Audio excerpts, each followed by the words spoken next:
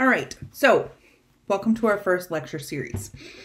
This week, we're asking ourselves, what is it that we're doing here in core humanities, ancient and medieval cultures? And really, when we drill right down to it, we've got two things that are on our plate, which is where do we start, right? Like how far back is the beginning of ancient and medieval cultures? And what is a human, right? So this is the humanities. So what is a human? So this first lecture series is going to be in 3 parts: human world making, how to human. And I do want to give a content warning. There are going to be some surprise elements that can be can be troubling, particularly discussion of historical trauma and genocide. So please be aware and take whatever steps are necessary to take care of yourselves if that's something that's going to make it difficult for you to get through the material. So first, a word.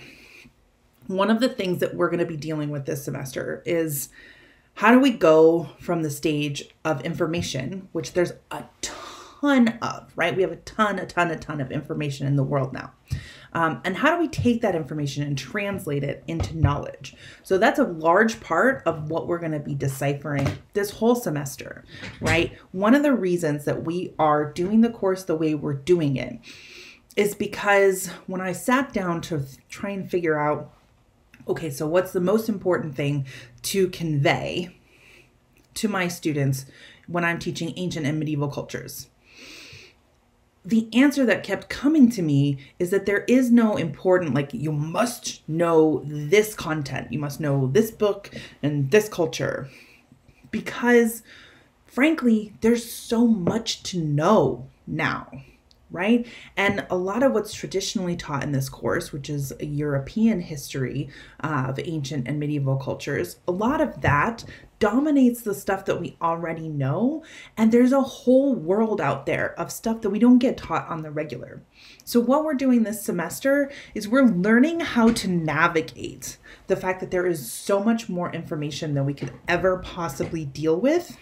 So how do we navigate that and turn that into knowledge? Something we can use, right? So we're going to be learning the things that are traditional, but we're going to be using that knowledge of the traditional content of a course like this to help us to also navigate unknown territory.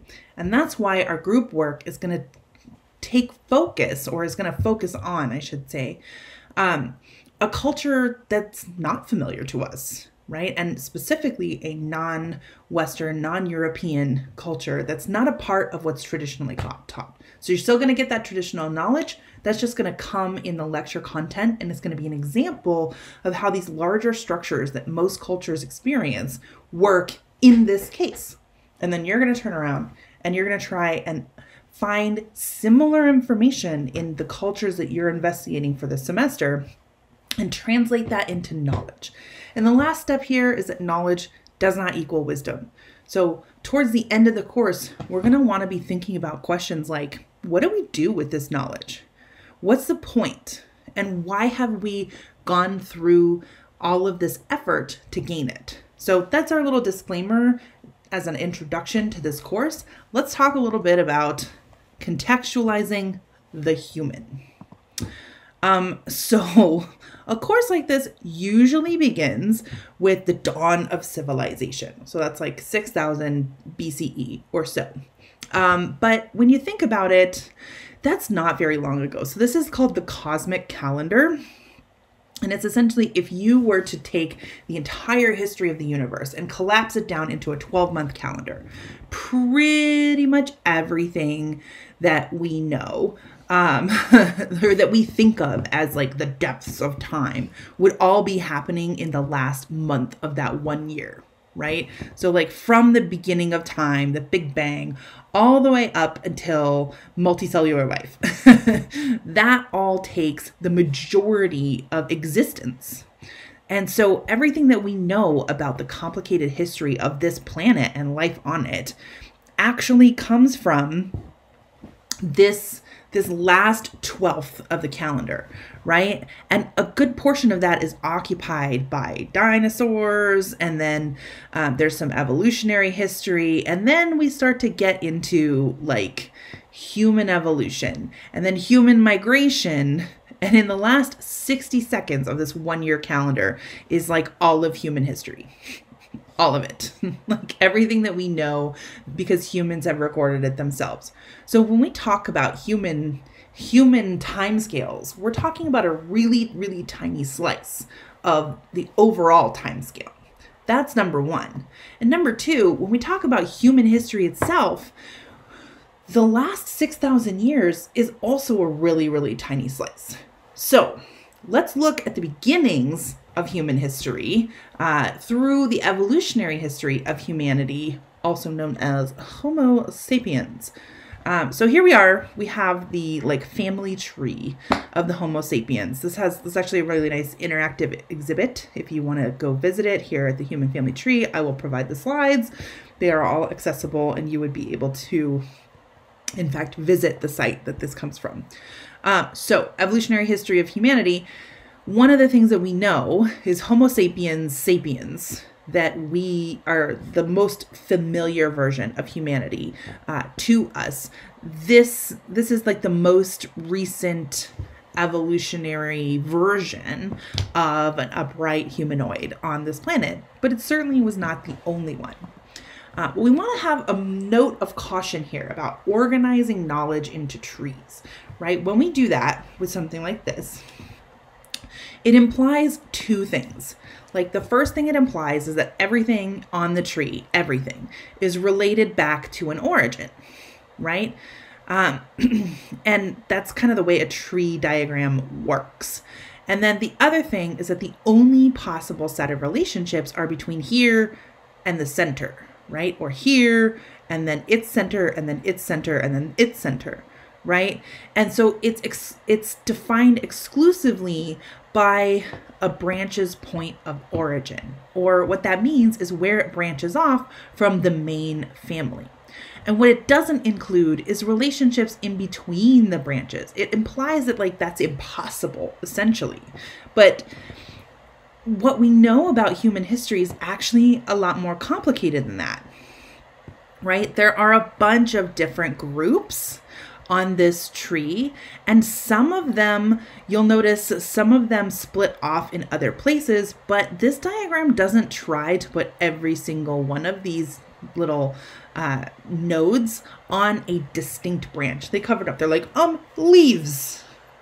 We're not going to articulate the exact branching relationship between these things because turns out it's a lot more complicated than that. So we're familiar with the history of evolution as we learned it from Charles Darwin, right? Survival of the fittest, in which a primitive pre-humanoid ape creature slowly over time becomes more evolved because they have adaptive mechanisms that select out the most survivable members of the group, and therefore the group over time becomes fitter, right? Like it's a kind of linear move, but that's not really how evolution works, right? We see a little bit of that with the branching in this diagram, but it's not really so simple. So let's rewind to the Atlas of Human Evolution, so about 120,000 years ago. And what we find is that on at least three, and an important note here, at least three places in the world, there were independently evolving hominid species, meaning like humanoid species, I guess I should say. Hominins, they're called. And what this means is that we're not all descended from a single ancestor. That's not how that worked. And one of the things that's left out of this map is, of course, the Western Hemisphere. And I think it's going to be important for us to acknowledge that knowing that humans did evolve independently in separate regions in Eurasia and Africa would suggest that it is possible that they evolved independently in the Western Hemisphere But as yet, that's not an established scientific theory. So we're just going to point out that that is clearly a possibility. It is not even the going theory, but we're going to get into that with next week's readings as to like how we how we get to that science. So we're going to get there. And in fact, this week's reading, Charles Mann is going to get into that a little bit. So ancient, like way past ancient, deep human history, 3 different locations. And then you fast forward about 30,000 years, and what you start to see is that these groups are intersecting. And we know for sure that the Homo sapiens, who occupied a lot of Africa and now the Arabian Peninsula, we know for sure that they interacted with and intermarried with Neanderthals, who were occupying Europe, right? We know less about the interactions between Neanderthals and the Homo erectus or Denisovan people, but it's probable there was some interaction. We just don't see it here yet in this map. The last thing that we want to highlight is that Homo sapiens liked to move, right? So not only did they have this large contact area here with the Neanderthals, they also moved across southern Asia, and they interacted largely with the Denisovan or Homo erectus folks who are over here in the far east now. So if you remember, a lot of this area was already occupied by the Denisovan or Homo erectus peoples. And when the Homo sapiens move in, they don't necessarily just push out the predecessors, they actually intermarry. And we can actually see a lot of how this may have happened in modern human DNA, but I'm getting ahead of myself. We'll get there. So that evolutionary history of humanity is not so nice and neat and clean, right? It's not this like simple tree. There's lots of intermarrying here and here. So that diagram of survival of the fittest doesn't really fit. So here's our Homo sapiens. This probably represents Homo neanderthalis, but actually Homo neanderthalis was totally separate, right? Totally separate human, not a step in the process, as was Denisovan. These are all reconstructions of what they may have looked like based on their surviving skulls, right? But artists have to make a lot of interpretive leaps in there, so we're going to put an asterisk on this, and we're going to come back around to it. So survival of the fittest, questionable.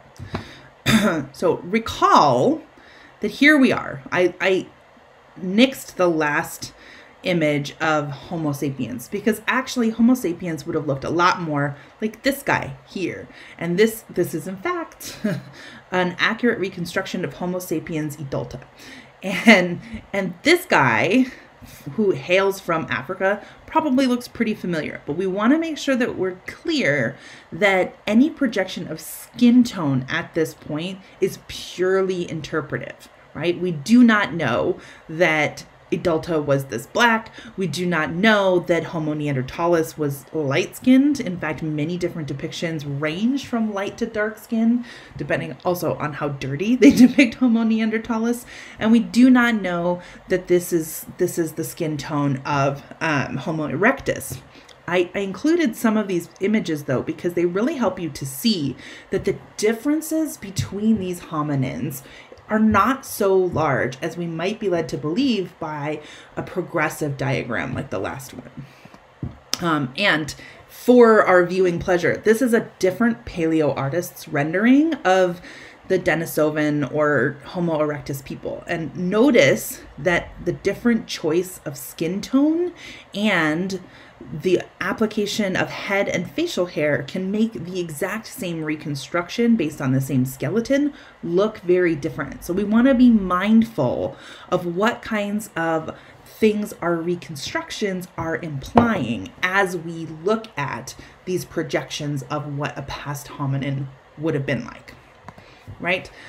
Here's another one that I like just because it's super fun. If you know someone who's like, European humans and Homo sapiens are obviously the most advanced, I just want to point out Europeans are Neanderthals, like literally, not as an insult. Europeans have much more Neanderthal DNA than the rest of the world, and much of what we associate with modern humanity was probably DNA that came from sharing DNA with the Homo sapiens or with the Homo sapiens from Africa, right? So like that taller, slimmer build, probably Africa. Less body hair, probably Africa. More body hair, squatter forehead, more prominent brow. All of that, that's straight up Neanderthal blood. Also that like stocky build. You're welcome, Homo neanderthalis. Just FYI. But the real issue here is not so much that there was the mixing of the 3 different races, but don't forget to add in the ladies, right? Now, I do want to point out, here's another place where we can see that artist renderings get a little dodgy. What we know about Homo sapiens at this point, this human evolution 60,000 years ago, is that most of Homo sapiens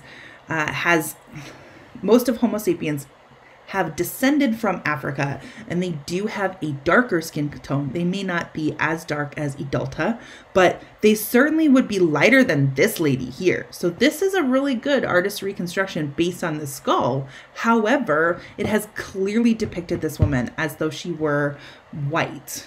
And that includes things that we cannot know from the skull shape, like her skin tone, her eye color, and the shape of her nose, and even the amount of collagen in her skin or her lips. So several features that belong in the parts of human appearance that would decay are all subject to interpretation.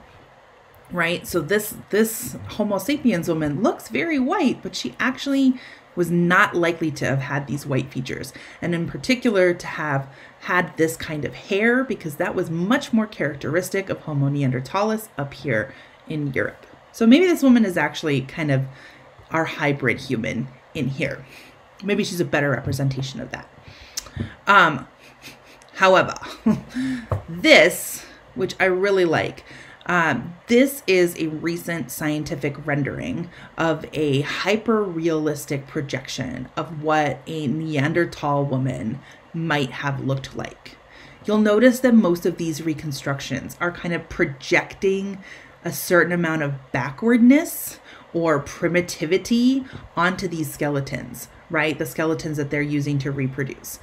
Some of them look more identifiable with modern humans than others, but this is the same kind of reproduction that can be produced from this same skull, and our knowledge of this woman's DNA and her hair color and her hair texture. We don't know about her eye color, but this is a pretty educated guess. And this actually looks like a real life person that you could encounter. So sometimes when we reconstruct the past, we overdo its foreignness to the present, if that makes some sense.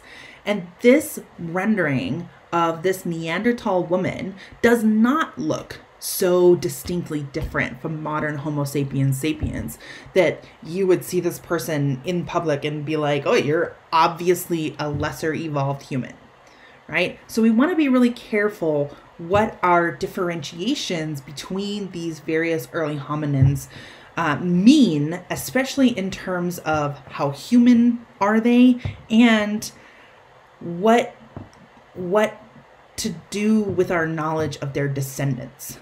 The key picture here, or the key point that we get from this picture, is that human beings spontaneously evolved independently of one another in different varieties in different locations on the planet. But they were all similar enough that they could intermarry, which is like the nice way of putting it. So As a result, the DNA of most modern humans shows some mix of many of these different types of early humans. The more European you are, the more Neanderthal blood you'll have. The more East Asian you are, the more you might be related to Homo erectus. Those regional differentiations are true, but they're not going to be visible in anyone's flesh. And I want to make sure that that's quite clear. So the question is, this linear narrative of survival of the fittest, where each successive generation becomes more perfect than the last, is that really fitting? The evidence? Probably not, right? Not only did everybody end up cross-mingling and intermarrying, and DNA just got mixed up all around like it's in a blender, but even the path to get there was not nearly so linear or simple, right? And that's important because this has ideological ramifications for how we think about humanity, right? The fantasy of evolutionary perfection leads to an idea that it's possible to achieve some sort of human ideal, right? If you believe that each successive generation gets you closer to perfection, then the end game there, the logical telos or ending, is that you can not only achieve human perfection, but you can speed it up. And yes, that is a literal Nazi poster about eugenics, right? And pointing out that a hereditarily ill person costs money to the state, right?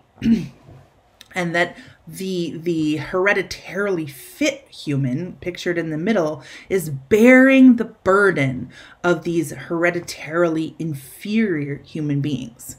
So if that horrifies you, it probably should. That's literal Nazi propaganda. But it wasn't limited to Nazi Germany. In fact, in the US, the same ideas were espoused, not just in support for Hitler, but actually eugenics as a practice is homegrown here in the United States, and the Nazis got it from us. So the idea of a linear evolution toward perfection leads to the practice of eugenics, right? And it's particularly important that we understand that it is not what the science says, right, as far as what we can tell from the actual evidence.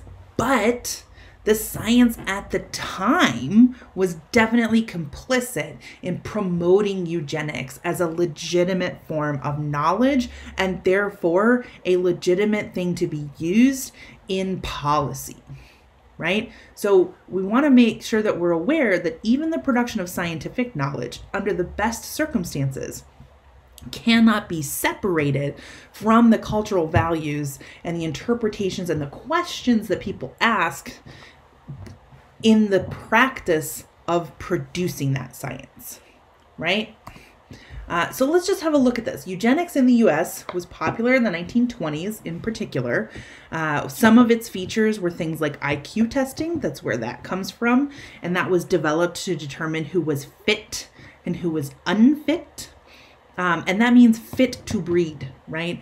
And so we'll get to that in another slide, but I just want to make sure that we understand what fit and unfit refer to. It led to super bizarre things like better baby contests. So it wasn't just a beauty contest for babies. It was like, which of these babies displays the most evolved human genetics? Good times, good times. And then there was a Fitter Families program. And that was literally funded by the government, and it pushed middle-class white women to consider breeding good white babies, I guess, to be a part of their patriotic duty. Like, that's a part of their duty to the country, is to produce high quality humans, I guess, is how you could say that.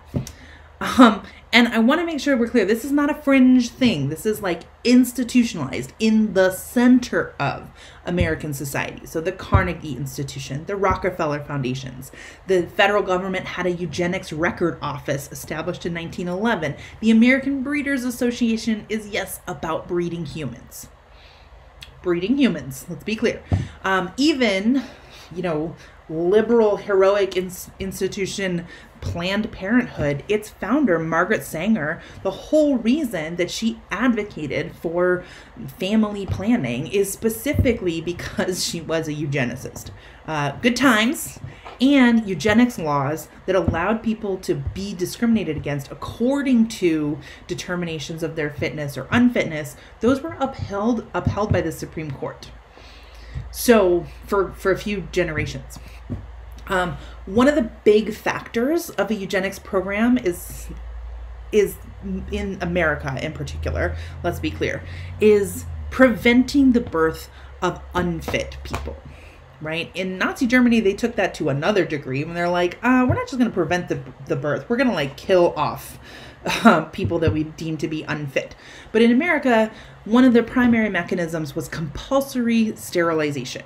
So patients of state mental institutions were often sterilized against their will and without their consent, and sometimes without their knowledge. This also applied to people with disabilities. They were deemed to be unfit and that they would be passing on genetic inferiority if they were allowed to reproduce.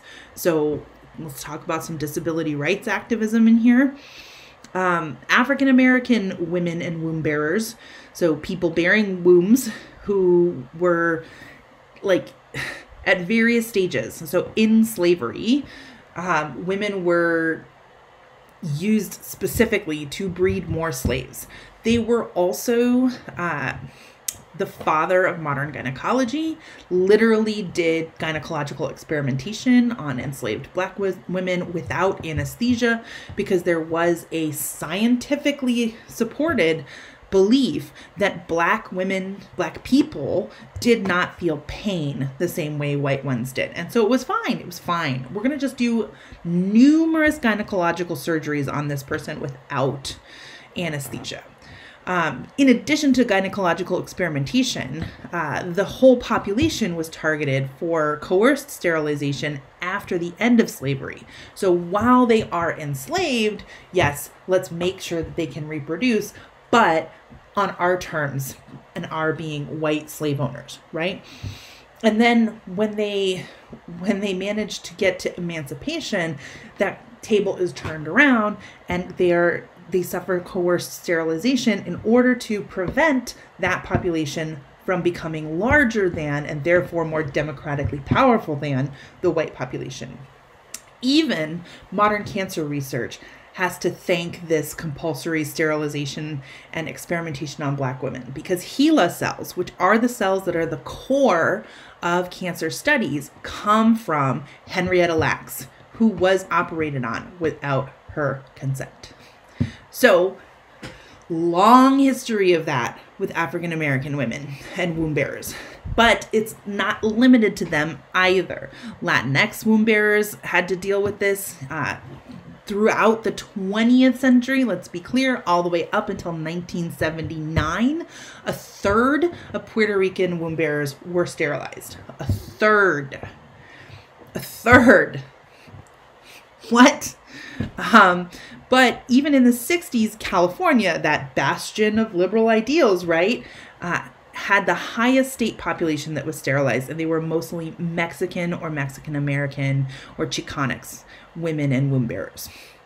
But by far the worst demographic, the demographic that bore the hardest burden of compulsory sterilization is Indigenous women. So in the 1970s, which is not very long ago, that's in the last quarter of the 20th century, 40% of Native women were subjected to forced or coerced sterilization, and largely because they rely exclusively on the Indian Health Service, which is provided by the federal government. So it's the only program that provides health care to individuals who live on reservations, and 40% of the women who went through that healthcare system were sterilized against their will.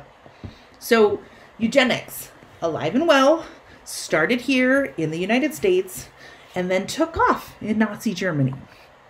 So just a couple of reminders that this is our history. And we want to be careful what we do with what we learn about human history and human evolution, right? And in particular, because when we look at the scientific evidence and we're not trying to find evidence for our belief that one type of human being is superior to another, what we actually find is that the outcome of evolution is adaptation and diversity, right? There are more types of life. There are more forms of human beings. There are more variations as evolution goes on, because that is what allows for survival. You have to have many adaptations in the world at once for any of them to prove adaptive to its individuals, right? So evolution actually doesn't narrow things down in a nice linear fashion. It opens things up in a very complex web of interconnected relationships. That is where we will stop part 1.